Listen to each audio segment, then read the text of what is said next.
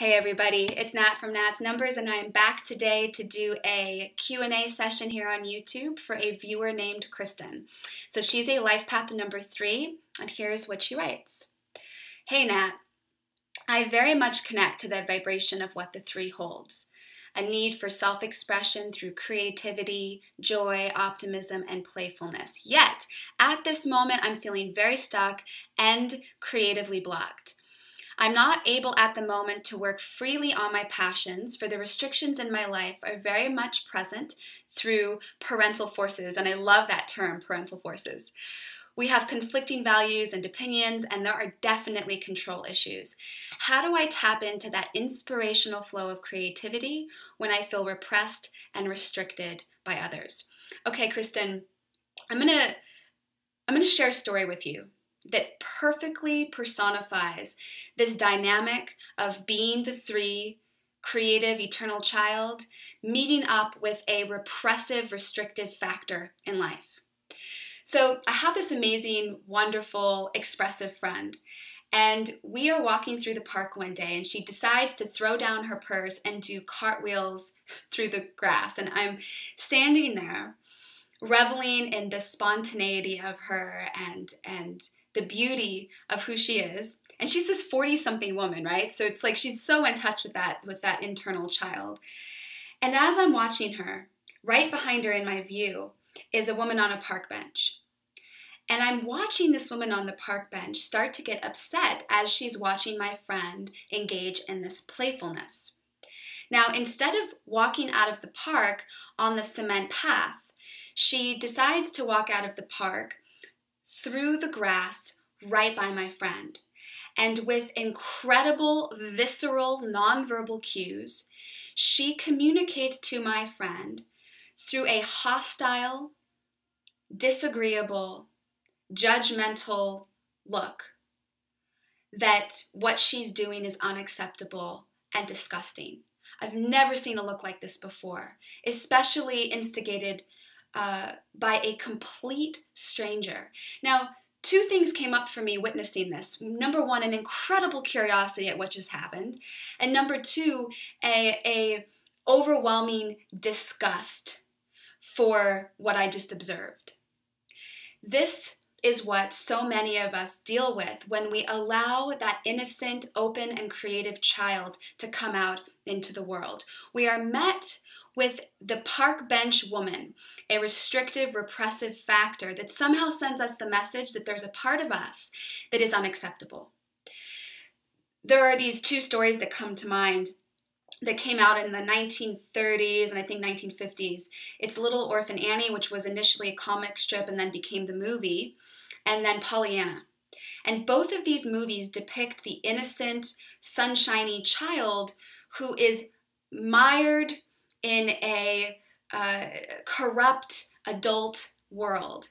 And both of these characters, Annie and Pollyanna, both orphans, seem to have this irrepressible optimism that they direct towards these disillusioned, jaded adults in their lives. Now, this is so incredibly interesting to me because we all have that bench park woman. And in the case for you, Kristen, it could be your parents, right? And in these stories of Pollyanna and Annie, for Annie, what was it for Annie? It was Mrs. Hannigan. And for Pollyanna, it was Aunt Polly. And both of these figures represent what happens if the 3 superpower of expression and optimism is repressed and inhibited long enough. It segues into the villain phase of the superpower. The villain phase being toxigenesis, being a almost uncontrollable discharge of negativity, judgment, blame, and complaining. Okay? Here's the thing within these stories, and for your parents. With every repressive factor, they represent the unlived life. So for Mrs. Hannigan, the unlived life was not being able to be seen, not being able to be the child well received by the world that she wanted to. In fact, there's a brilliant scene in the movie where the millionaire's secretary comes to adopt a child, and Miss Hannigan says, "You can adopt any child here in this orphanage except Annie." Because Annie was a representation of the part of herself that was repressed, the part of herself that she learned was absolutely unacceptable, ugly, and disgusting. Okay, and the same thing with Aunt Polly. Aunt Polly was stoic and serious and was never allowed to let loose, was never allowed to see beyond the concept of duty and responsibility. So the first thing that you need to ask yourself to get through this creative block is, what is the unlived life in your familial environment? You can go so far as asking that park bench woman or your parents, what is your unlived life? What is your biggest regret? What is the biggest regret in your life? Interview them. Try to understand why there is such a charge on expression. Why is there such a emotional, visceral reaction to this concept of openness and free-flowing creativity? There is always a story there, and it will be an absolute revelation. What is the unlived life that your father, that your mother is not speaking? Okay? When you become aware of that, it allows you to not take it so personal. You're able to, just like Annie and Pollyanna in both of these stories, you're able to see it for what it is, right? It's somebody who has not yet tapped in to the option of innocence, the option of optimism. Okay, the second thing that I want you to understand is what you have to lose. So I think the artist archetype in our society is considered to be almost this selfish, irresponsible archetype, which is why the fool, the clown, is associated with it. And I find it incredibly upsetting that we link those together, that the creative artist is also associated with sort of these stupid, ignorant characters, okay? So the thing that you have to realize is that you have a tremendous amount to lose, not only in a personal sense in terms of your quality of life and your success as a human being, but the world has a lot to lose if you don't show up within the context of your true, authentic optimism self. So in 1966, one of the first mass school shootings happened in Texas. And it happened in such a way that it was so disturbing because we didn't even understand how it could have happened. This guy named Charles Whitman. He was one of the youngest American boys to become an Eagle Scout. He was an altar boy. He had no criminal record, but one day he decided to drive onto a university, get up in a tower, and shoot dozens of people and kill them.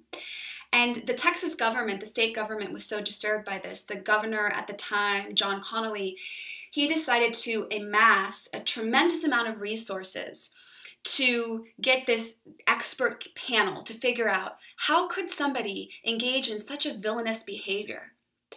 And he hired psychologists, sociologists, neurologists, toxicologists, all of these different people to figure out what it was. And you would think that with all of these different varieties of people, they'd come up with different theories. But what they came up with was that when they researched criminals that could engage in such behavior, they found one common factor. And this common factor was play deprivation. So Charles Whitman and other people like him grew up in incredibly restrictive, dogmatic environments where they weren't allowed to play. They weren't allowed to be free to be a kid and to use their imagination. What an incredible conclusion that they came to of how important being a kid and playing really is. So, what do you have to lose? Not only do you have to lose your quality of life, because play is associated with incredible innovation and creativity and moving forward by leaps and bounds in our society. But we're also talking about the bigger picture here, that if you repress and inhibit yourself long enough, it comes out and you become a toxic force in the world. You become a contributor. You become the bench park woman who is saying to people that it is not okay to enjoy this experience of life. All right, so what's the ultimate solution to this problem, right? Number one, figure out what the unlived life is so that you don't take it as personal, so you have context and understanding. But the most important thing is to play, to bust through that creative block, to overcome the restriction that you're experiencing in your familial environment is to play. Now, Dr. Stuart Brown, who was one of the people on this panel, he's a play researcher and a psychiatrist, and he says that as adults, the way to engage with play again, there's some fun ways to do that. Number one, he says, do a play history. And it's basically where you go back and journal on what did you love doing when you were a kid? What kind of play did you engage in? Were you playing with other kids? Was it solitary play? Did you, use a lot of imagination? Did you do artwork? Did you go out in nature? Create a play history of those things that you did that made you feel silly and engaged and in the flow, like time didn't exist, okay? Some other things that could help you if you're in a restrictive environment is to surround yourself with playful factors. A great way to do this is to have pets.